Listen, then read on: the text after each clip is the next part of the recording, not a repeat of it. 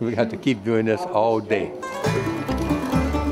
Grinding, skimming, Filtering that juice. and waiting. Harold Shakesnyder says patience is key when making pure Louisiana cane syrup. But it's about a 5 or 6 hour process. There's no cutting corners either, because Shakesnyder and John DeSales make their cane syrup the old-fashioned way, Pure sugarcane juice. the only way they know how. This is just a miniature sugar mill here. We just crushing the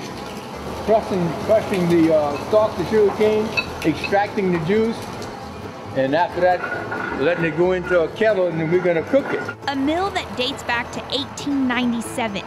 Its age does not affect its performance. Squeezing all 80 gallons of this cane juice you see right here. And many hours later, This is the final product. a lot of work and a whole lot of time, a trade DeSales and Shakesnyder say is getting lost as the years go by.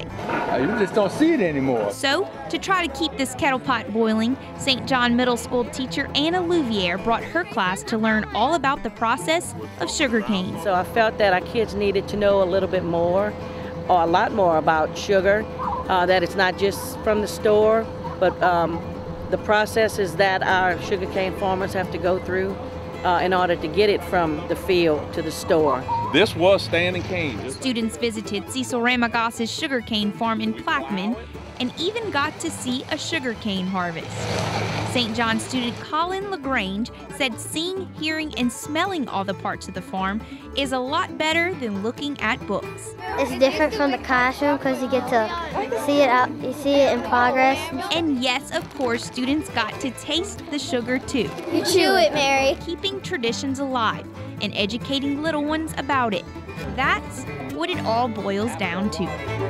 In Plaquemine, I'm Taylor Frey for This Week in Louisiana Agriculture.